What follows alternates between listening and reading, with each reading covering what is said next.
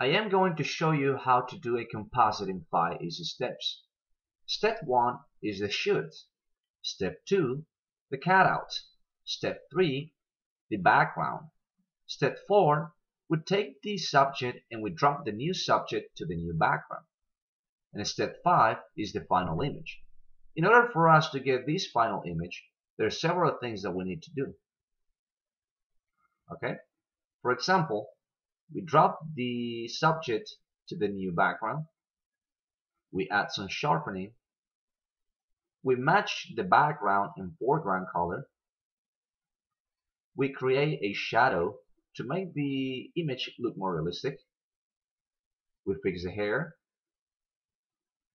And we add some lining. In this video, I'll show you how to cut the subject out from the background.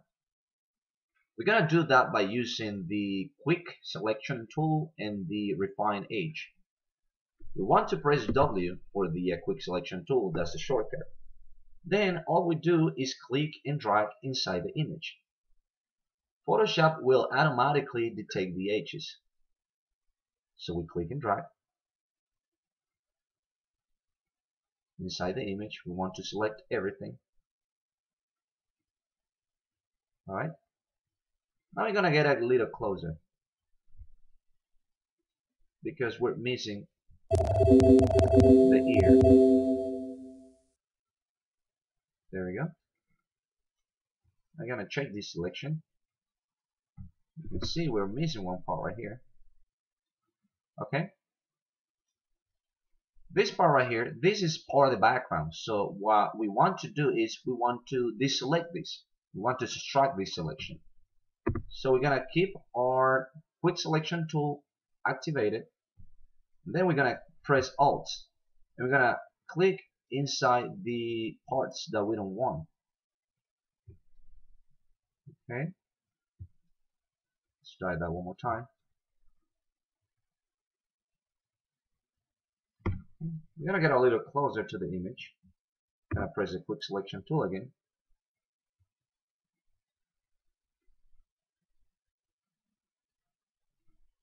I'm going to press Alt, and I want to click and drag inside.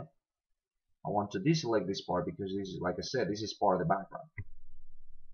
So that looks really nice to me. Now I'm going to take this photograph to the refine edge. I'm going to go to refine edge.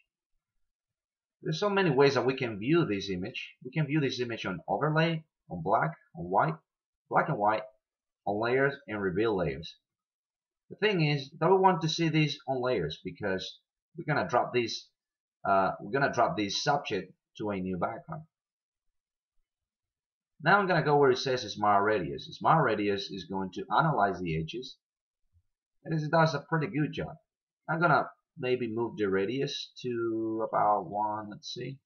It all depends how the image is looking. You may want to look at the image and move your slider accordingly. So I think 1.6 is going to be great. We are not going to worry about the edges. We are not going to smooth, feather, contrast, or anything like that. We're going to do that in a different way. And I'm going to show you a little trick that I learned. Now I'm going to go where it says Output. In Output, I want to check the Contaminate Colors. I'm going to leave that by 50%. We're going to output this into a new layer with a layer mask. We're going to click OK. Alright. Now we're going to click on the layer mask. We don't want to click on the layer, but the layer mask. Now we're going to grab our lasso tool, and I'm going to select my subject from the neck down, like so. Alright. Now I'm going to get closer to my image. Now I'm going to press Ctrl L, and that is going to bring out the labels. We have 3 little diamonds here. The one on the left represents the blacks, the one in the middle represents the midtones, and the one on the right represents the highlights. We just have to worry about the blacks. So I'm going to move the black labels and I'm going to drag that to the right because I want to blow that selection. Alright, that looks pretty nice. To be honest with you, I think that I forgot to add blur. We're gonna keep that selected. I'm gonna go to blur, Gaussian blur, and I'm gonna blur this by 3%. I'm sorry about that. And then we're gonna go to labels. It wasn't doing it. So now I'm gonna drag this to the right, and I want you to take a look to the edges. They look smoother, and they look more realistic. There we go.